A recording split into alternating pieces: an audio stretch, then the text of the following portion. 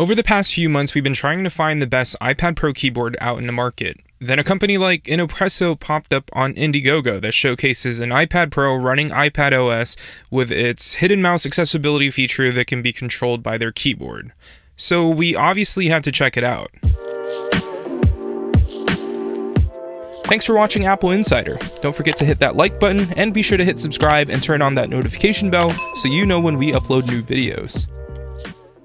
Now, there are companies like Zag, Logitech, Bridge that make really good iPad Pro keyboards, but none of them offer some sort of mouse or trackpad support on their keyboard, which is totally understandable. iPadOS isn't officially out, and mouse support for iPadOS isn't technically the same as macOS. There's no right-click option to open up a contextual window, and the cursor itself is not your traditional mouse cursor. But that's not going to stop Innopresso to produce the Mokibo. This keyboard isn't an iPad Pro exclusive, nor is it an all-in-one keyboard case combo like the Slim Folio Pro from Logitech or the Slim Book Go from Zag.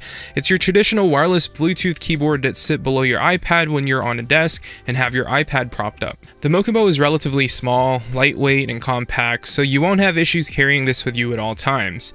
It's made out of high-grade aluminum, which helps the keyboard feel really sturdy but still feel light enough to lug around. The keys themselves are a little bit spaced too tightly for my liking, but it helps keep the keyboard compact. The Mokibo is also using pantograph type, which is thin and tactile, but also reminds me of Apple's 3rd generation butterfly switches. There's little to no key travel, which makes the keys feel really mushy. Mokibo is equipped with a 590 mAh battery, which is supposed to last 4 to 5 hours per day, but that also depends on how often you use the keyboard. On standby though, it should last for at least 5 months. Sadly, the keyboard charges via micro USB, but they did mention to AppleInsider that they'll eventually have a USB-C variant in the future, and potentially an iPad Pro type cover keyboard too. So the touch capabilities on the Mokibo works really well. With the mouse feature turned on, the keyboard was able to detect the mouse immediately, and you're able to move the cursor by moving your fingers through the keyboard. You do have to have your thumb by the lower end of the keyboard to avoid accidental inputs, but it works really well. You can use 2 fingers to scroll through web pages and apps, but it is somewhat jerky and lacks that momentum that you usually get by touching the screen.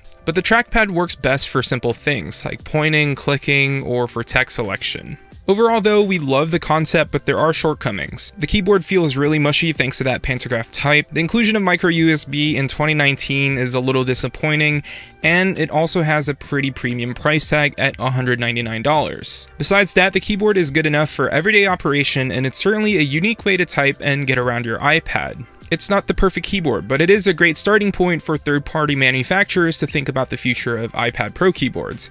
Hopefully in the next few months we'll see more keyboards like the Mokibo that can help make the iPad Pro feel a little bit more of a laptop replacement.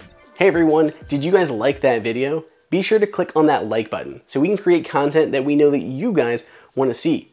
And follow Apple Insider on all social media channels. If you want the best prices on any Apple gear, check out the Apple Insider price guide that is updated daily. And until next time, we'll see you later.